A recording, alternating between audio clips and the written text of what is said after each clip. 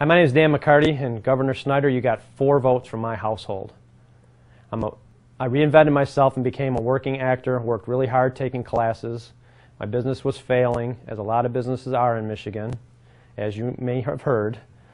And at this point, I am just appalled that you would kill the incentives.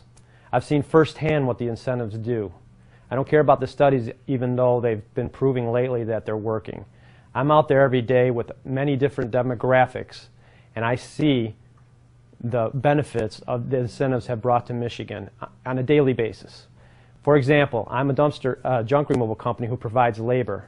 The dumpster companies that are my colleagues are renting out dumpsters left and right to productions. One of them in particular rented out dumpsters, containers, to 16 films in Michigan. I know his staff personally, and that saved their jobs. And they even got overtime, which is unheard of.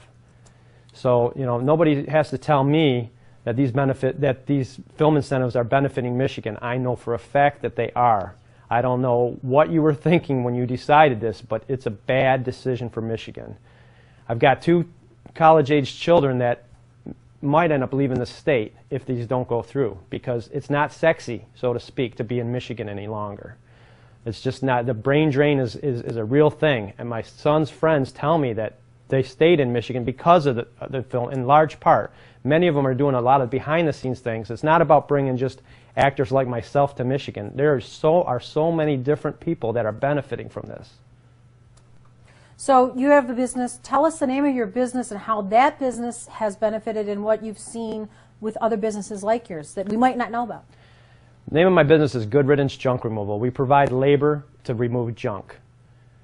A lot of the dumpster companies don't provide labor. So when they get busy dropping off containers to all these different productions, we in turn get a lot more referral business. So every dumpster company that we have a relationship with is going to give us business. Our sales have grown steadily in the last 2 years.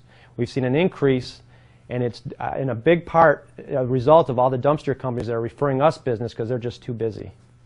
And you've been able to go back and find something you love to do with taking acting and improv classes, and tell us about that. Yes, when things were really starting to go bad for our business, and a lot of the builders got into the junk removal business, a lot of different industries decided to be junk removers because they weren't getting the business building and so on, and they had trucks and trailers. I decided to reinvent myself, and I took improv classes. I worked really hard. I went to classes in Detroit learning theater. I learned film. In the past few months, I've done several theater productions. I would have never got into acting and found out that I'm halfway decent at it. I basically, as a result of the film incentives, have been making paychecks now. It took a while to get an agent. Now I have one, and I've been in some featured films, and I've had the most exciting roles lately. I absolutely love it. I want to stay in Michigan. I want to stay with filming movies and doing theater, but I can do that in other states, and I will. You're prepared to move if you have to. Yes, I will, and hopefully I'll have my way and bring my kids with me. I'm a small business owner. I'm a working actor who reinvented themselves, and I supported the film credits and voted for Governor Snyder.